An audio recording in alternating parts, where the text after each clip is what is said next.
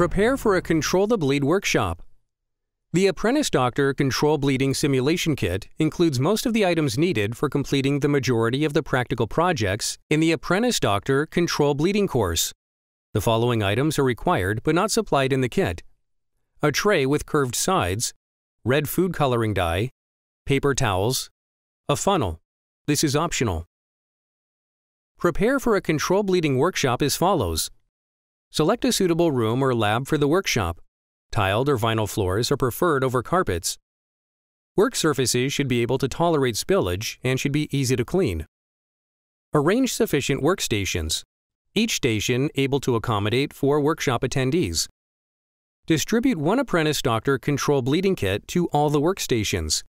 Open the kits and unpack the content.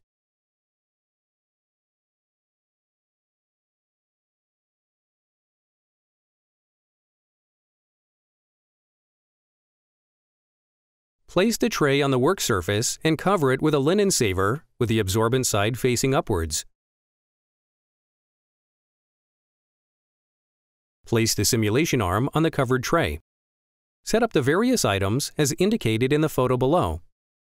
You will need the following items supplied in the Apprentice Doctor Control Bleeding Kit: the basic Apprentice Doctor Control Bleeding Simulation Arm or leg, connectors, also serving as lumen stoppers, a hemostatic forceps, the sphygmomanometer, the CAT tourniquet, linen saver, plastic aprons, nitrile gloves, the various packets with gauze and bandages, the fluid bag and tubing, a syringe, a stitch cutter, a marker pen, the tie suture. Follow these steps to fill the fluid bag. Fill the bag over a tub or basin. Mix about 1 liter or 2.1 pints of water with approximately 3 to 5 milliliters of red food colorant. Close the fluid tube's roller clamp.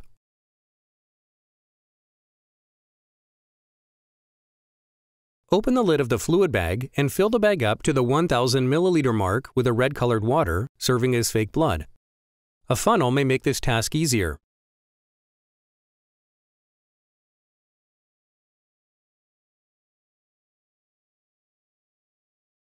Eliminate the remaining air from the bag and close the lid. Ensure that the lid is tightly closed by pressing it down thoroughly.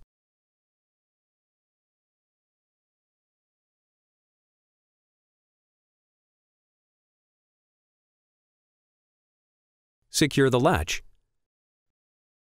Place a tight elastic band over the lid to prevent it from opening, resulting in spillage of the fluid.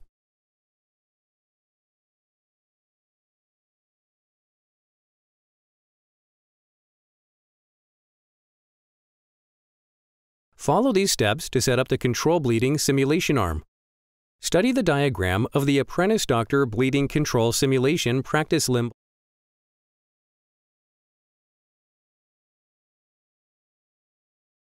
Connect the fluid line to the fluid bag, if it is not already connected. Open the fluid line roller clamp. Let the fluid fill the drip chamber and let it run down to the tip of the tube. Allow a few drops of the fake blood to flow out of the tube into a small container or onto the linen saver.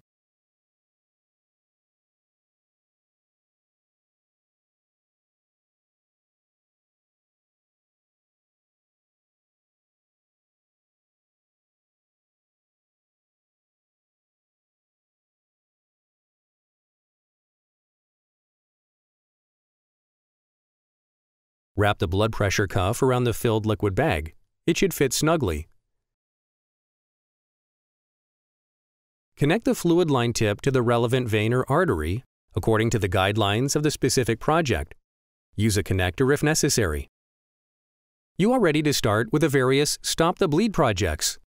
To set up for venous bleeding, connect the fluid line to the vein tube marked with blue tape on the inflow side of the simulation arm. Follow the instructions as in Project 5.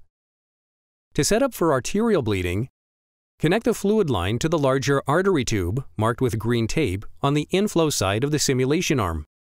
Follow the instructions as in Project 6A to C.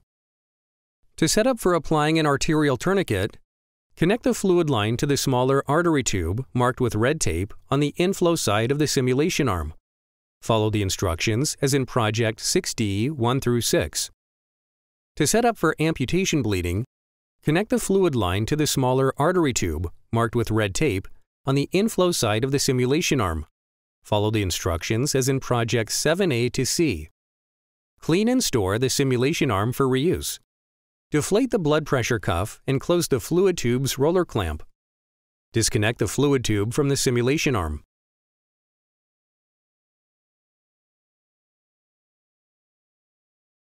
Allow the fake blood in the fluid bag and line to empty into a basin. Rinse the bag and fluid line with clean water, then empty the bag and allow the water to drain.